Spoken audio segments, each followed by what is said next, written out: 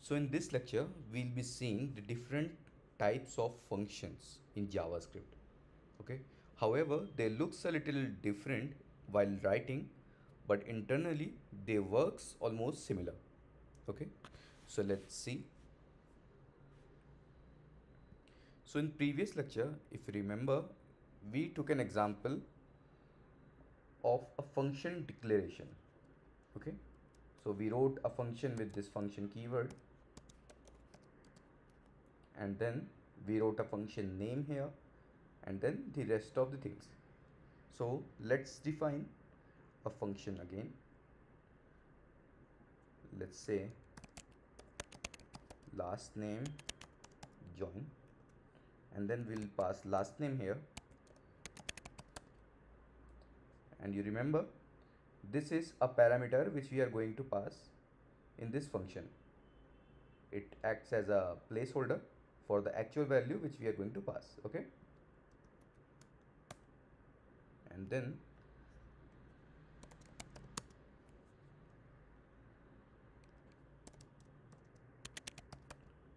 full name equals to, let's say, or we can use template literals either, space, and then the last name,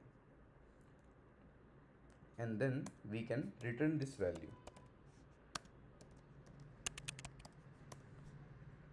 Or in case we are not using this variable anywhere else, that then what we can do is we can directly return this template literal like this. So this way we don't have to create any extra variable, so that won't take any extra space in the memory. Okay.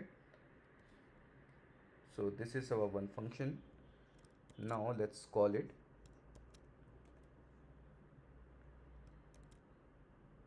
So if I pass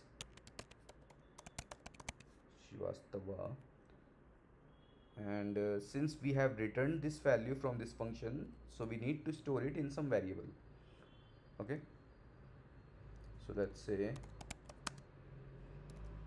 full name 1,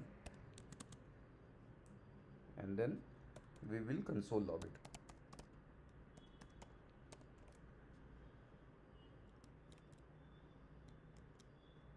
Okay. If I refresh it, then as expected we got our full name. So we have passed the argument here, which is the actual value, and then from parameter this function read that value, and we got our template string which we have created with the help of that parameter variable. Okay. So here we got our full name.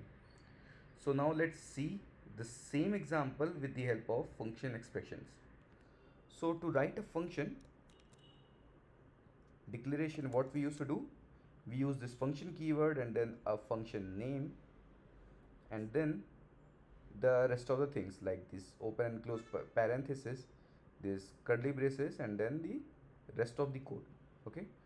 To write a function expression, what we used to do is we remove the function name from the function. Okay.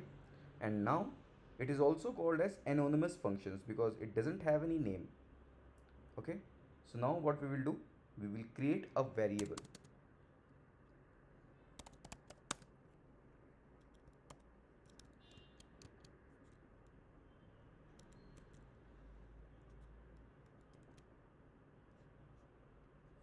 Last name join 1, let's say.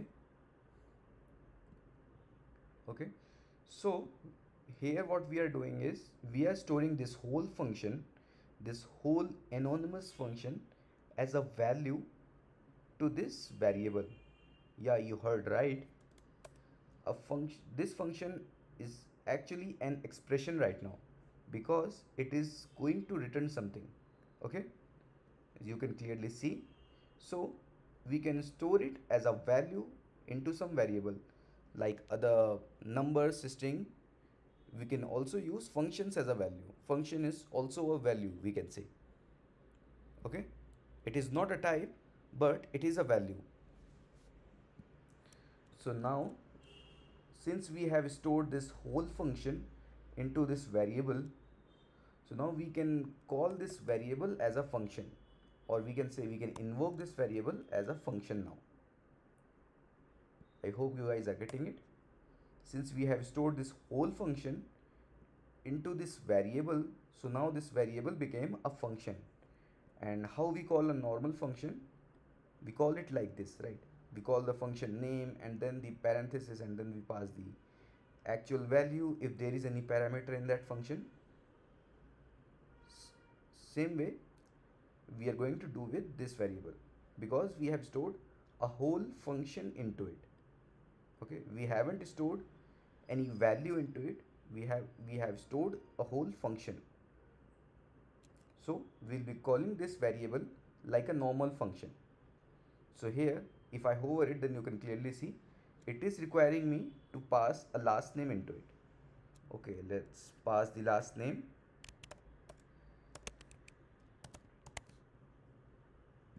And let's store it in some variable, full name 2. Okay, and now let's console log this as well. So now if I refresh it, then you can see we got our first log from this function declaration and our second log from this function expression. Just let me quickly format this. Okay, so here is one small way with the help of which you can format your code. You can select all your code and then you can just right click and then go into this format selection, or if you are in Mac, then you will see this shortcut as well. So what it will do, it will format your code, okay, your unstructured code. So now we have this function expression and function declaration. Okay, so now the question arises like which one we should use and which one we should not use. So it's more about your personal preference.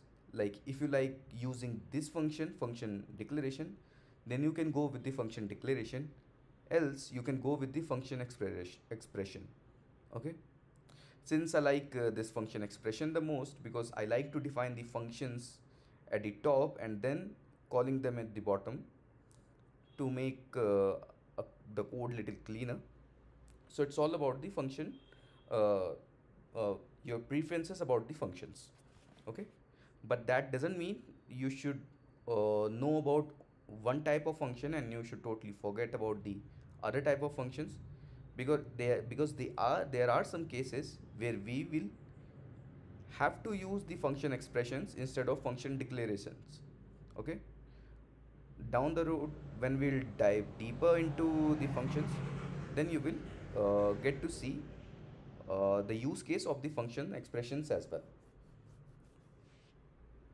Okay, and the other thing, the basic difference between the function expressions and function declarations is function declarations we can use before we are actually defining the functions. Okay, let me show you that as well. So here what I have done is, here I have called this function declaration before we have actually declared it. Okay, I have called this function and then I have stored it in some value. So let's see what happens if I console log it here. Again we are getting the same output. Okay, so now let's see what happens if we try to execute this code before its declaration. Okay, so here is our second function expression, and if I try to run this code, then you can clearly see we got a reference error, cannot access last name join 1 before initialization, because we haven't initialized it yet. And this happens because of a concept which is called hoisting, but more about that in the later lectures. Okay, we will cover that thoroughly, but in upcoming lecture. So this is also one of the basic difference between the function expression and the function declaration. Like, we cannot call a function expression before its initialization, but we can call a function declaration before its initialization. Okay, so these are the two types of functions.